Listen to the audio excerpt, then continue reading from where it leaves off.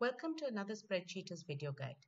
You can find written instructions for these steps on the Spreadsheeters website. In this video, we'll see how to select multiple ranges in Excel. In Excel, a range is a contiguous set of cells.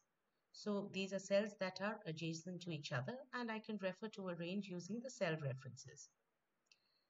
There may be a case where I need to select multiple ranges. This could be to format them or maybe copy or move them to a different location. There are three ways of doing this. The first is to use the mouse and the keyboard. So for this, I will select the first range, then hold down Control key and select the next range and continue selecting the ranges I want, all the while holding down the Control key. So this is the first way. The second way is to use or enable the add or remove selection mode.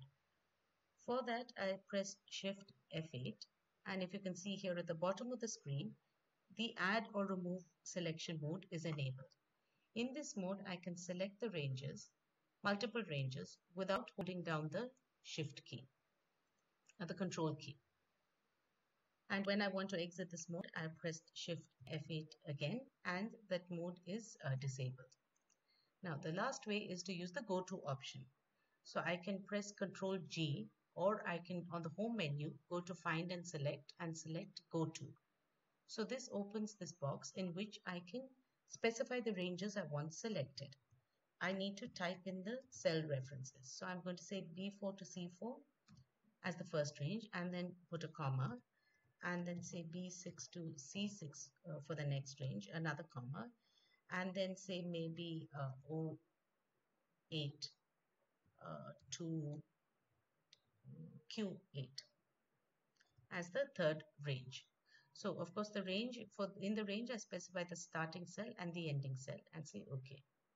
So now you can see that the ranges I've specified in GoTo have been selected. So while this may be a little more cumbersome way of selecting multiple ranges, it is useful when you have a very large set of data and it is not always possible to select the ranges using the mouse and keep scrolling through the sheet. If you have the cell references ready, you can select the ranges using this option. This is how to select multiple ranges in Excel. Please read the appended article for further guidance.